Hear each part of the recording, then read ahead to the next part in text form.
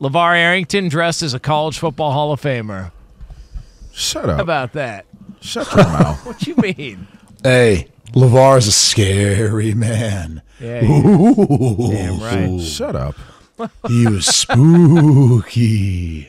Both of you kiss my ass. What's wrong? Oh, come on, man. Have a little fun with it. No.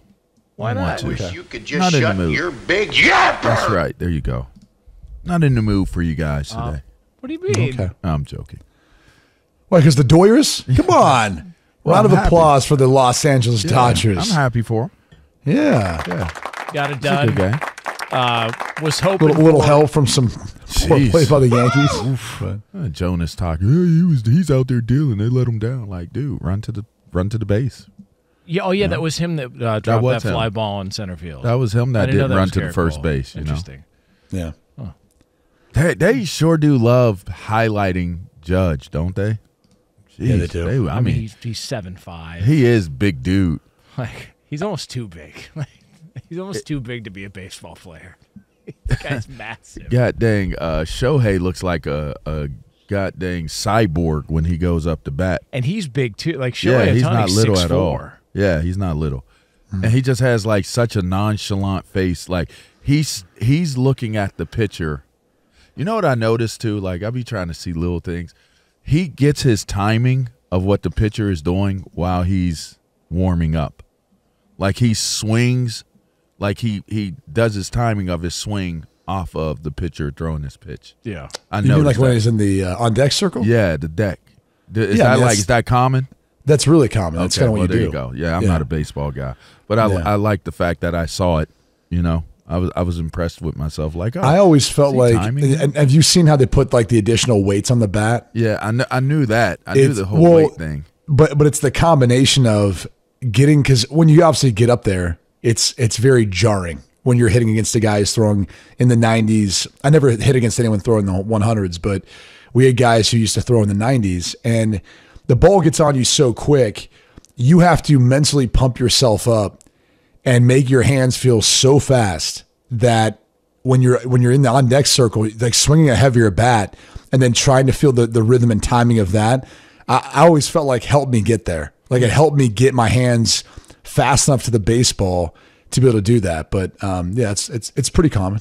Oh, okay. Yeah, it was a fun game to watch, just to see all the ups and downs. And then the Yankees took a lead late, and you're like, okay, well maybe they'll survive this. And it was like, nope, just not happening. Wasn't their night, wasn't their year. It was all about the LA Dodgers, and it was all about the guy who won the MVP slam dunk, no doubter, Freddie Freeman, getting the award on Fox afterwards.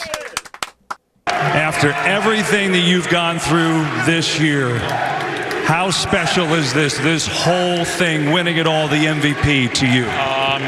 This is everything. I'm telling you, I wouldn't be here without the support of everybody in these shirts tonight. It's been a grind these last 3 months, but this organization, Stan, Andrew, Brandon, Doc, my teammates, my family, it's been a lot, and this is it right here. Not this, that one. That's what it's about. That's what it's about. I mean, he was already the favorite after the walk-off in Game 1, and then he just continued to mash. Just mash.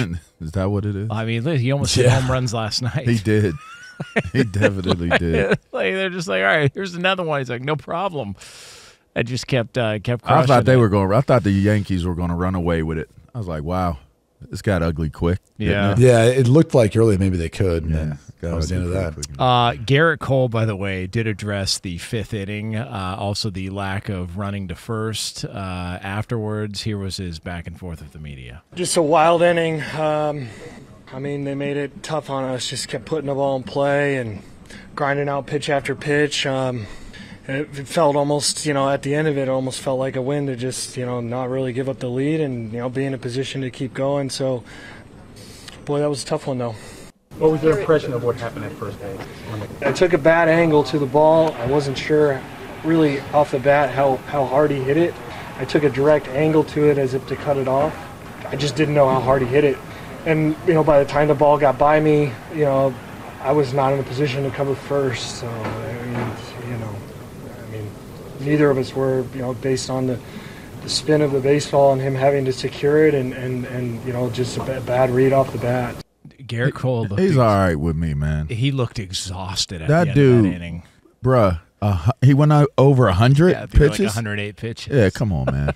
It's the first time somebody's done that in the World Series. Yeah, in come on, man. Dude was out there. 2.5 years. He was a warrior. 2 or 3 years. Them bitches wasn't slow either. He was hitting 99 every single time. I'm like, dang, 99. He was hitting 99 every time. With location. Like knew where he was throwing it every time. Crazy, man. Yeah, it was. I hope he knows where he's throwing it. Yeah. It's probably if you get a little wild. It's a problem if he doesn't. You know. It was no. That's a lot. And I'll say this about the Dodgers. Yeah, too. Jonas. So they. Why is there not more excitement from our crew behind the scenes? I mean, Lee, Lorena, Eddie is no one that excited. I know Roberto's excited. I know he's probably. Eddie's got his hat on, so he's repping. Right. Eddie's got his hat on. Lee, he just makes sure he knows who Lee is. That's true. Coop's trying to get the podcast done, and so he can hang out for a bit before he rolls out. I think. And Lorena has her cow deal going on right now, so she's in Halloween mood. I think Eddie's also a little bit upset to see what happened to former Pittsburgh Pirate Garrett Cole last night in that unfortunate fifth inning. Oh, jeez. I mean, come on, guys, flex on everyone. This is your moment. This is that moment in time. Woo! I mean, nothing, Jonas? You got nothing? I mean, what do I got? Hey, they won the World Series. Congratulations. See, that's L.A., bro. That's how you know he's a Cubs fan. That's not true. This is how L.A. people are, why do you keep bringing man. up the Cubs? I don't know where this comes from. Because you're from Monmouth, that's Illinois. A great point. I'm glad you did. Home of Wyatt Earp. Hey, if I could get a couple tickets next season, then you can help me out there, Jonas? I don't know. Maybe. Ben, depends on what we got. But, What are they going to do with the Yanks? Like, are they going to run it back with the same team, or are they going to look at that fifth inning and be like, yeah, we got to make some change? Apparently, I heard they made those type of mistakes during the year, too. Yeah, they were sloppy. Some sloppy defensive play. Juan Soto's a free agent. I don't know if he'll come back because he's going to be really coveted by basically everybody who's looking to spend money. Giancarlo Stanton, health-wise, just can't seem to stay healthy. Their bullpen was a disaster at times. I think it's more likely the Dodgers are back, because the one thing about the Dodgers is, they the payroll, they've got all the talent in the world, like the top three. I mean, Mookie Betts, Freeman, Ohtani, all those guys are Hall of Famers. But this was a flawed team, and they went through a lot this year to even get to this point. Whether it's starting the season out in Japan, then having to go back to spring training. In the midst of all that, you find out Ohtani's interpreter is a degenerate flunky gambler. Where's he at right now? I don't know. Probably stealing more money from somebody. So, Freddie Freeman. Probably water. Well, look at it this way. Soto's a free agent, right? Torres, Verdugo, all those guys are free. So yeah, it just, that's why I think you look at this and you go, based on what the Dodgers went Dodgers through, will pay though. And that's not a big deal in baseball, right? It's just you pay. If you go through their roster this year, all of the additions they brought in, Yamamoto dealt with injuries this season. Glasnow dealt with injuries this season. Mookie Betts was out for a long time. Yeah. Ohtani dealt with the injury. Freddie Freeman dealt with the injury. His son got sick. The bullpen was shaky for most of the year. Then at the deadline, they make these two moves. They bring in Jack Flaherty, and they bring in Tommy Edman, who hadn't played all year because he was coming off surgery. Edman won the NLCS, and Flaherty ended up with a couple of big performances. He wasn't great last night, but a couple of big performances for him. So I think the front office there deserves a ton of credit, because they just kept staying in it, and then at the deadline made a couple of sneaky moves that ended up paying off. So good for them, man. So with all that being said, do they run it back? Yeah, and I think they're going to be better next year, because assuming health-wise, right, guys like Glasnow and everybody is ready to go, I think they're going to be better. But the Yankees have to figure it out. Yeah, I don't think the Yankees will be back. Dang. There's a lot going on. Dang.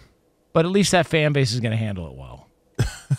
So close, huh? I mean, Shouts out to so Roberto, close because they way. got there. It didn't feel like they were really that close at all this series. So close that they got there. That's yeah.